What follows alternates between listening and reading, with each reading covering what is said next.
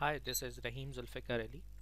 In this video tutorial, we will learn that how we can get different countries' flag images in Google Sheets. So let's get started. I will write the formula for it and then I will explain. And once we get the flags for all these countries, we will also use data validation and XLOOKUP to locate that flag in other cell. So let's get started. So as you can see, I have got the flag image for Pakistan. We have other countries as well.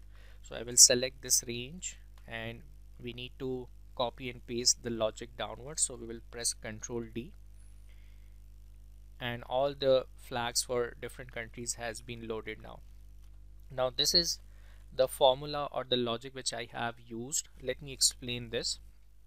So first look at the import XML function. So import XML function is used to extract the data from an XML or an HTML page from the web, and in this case we are trying to fetch the uh, information or the data from Wikipedia page. Okay, the second argument is an XPath query, which you can see here, image slash source contains.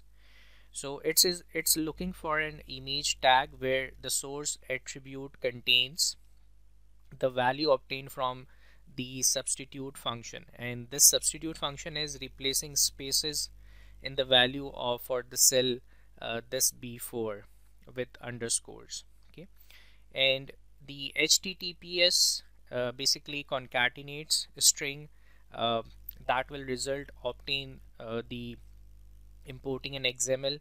It's necessary to construct a valid URL for the image. In the outmost function that is called image is being used to display an image in the cell. Okay, so this is the logic. Now let's create a data validation here, a drop down list for the countries.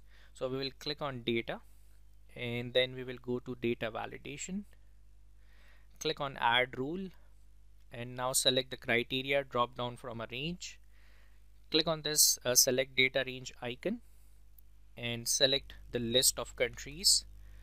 The sheet name is data starting from B4 to B12. Click OK.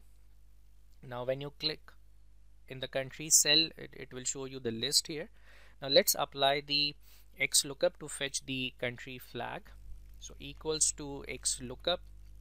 Search key is the cell F6 where we have just applied the data validation for drop down menu. Lookup range is the list for countries names, and then the result range will be the flag images range. Okay, and close the bracket. Now let's select a country from this list, let's say Pakistan. So you can see XLOOKUP is fetching the Pakistan flag. Similarly, we can change the country, let's say India, or you can say United Arab Emirates, and so on. So I hope you like this technique and you will be applying if you are creating a dashboard or any report where you need this flags images inside Google Sheets. Thank you.